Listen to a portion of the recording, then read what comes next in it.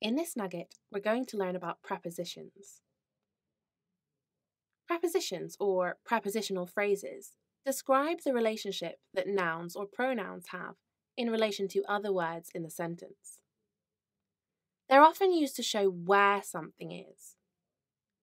Some examples of prepositions which show where something is include under, in, near, in front of, next to, over, on, and behind. Let's read an example using some prepositions. Their science teacher was running near the shops when she stopped to look at an advert for a holiday in a travel shop window. Prepositions can also be used to show the direction of something. Some examples of prepositions which show the direction of something include towards, to, from, and into. Let's read some prepositions in an example. I started to walk from my last lesson towards my after-school rugby session, but then I realised I should go to the library to finish my homework. They can also show the time that something happened. Some examples include during, in 2 hours, at night, after, since, and on my birthday. Let's look at some examples of prepositions which show time in a sentence. I was really hungry during my science lesson because I hadn't eaten since breakfast.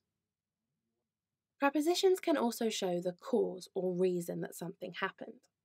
Some examples of prepositions which show cause or reason include concerning, despite, following, behind, unlike, except for, in addition to, and instead of.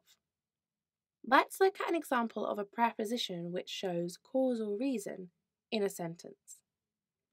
In addition to being really clever, my teacher is also really kind, so we all love learning.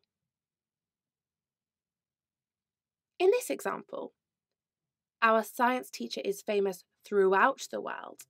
Throughout is a preposition. The preposition throughout links the pronoun science teacher to the world, telling us where the teacher is famous. In this next example, I realised I was still standing under the umbrella. Under is a preposition.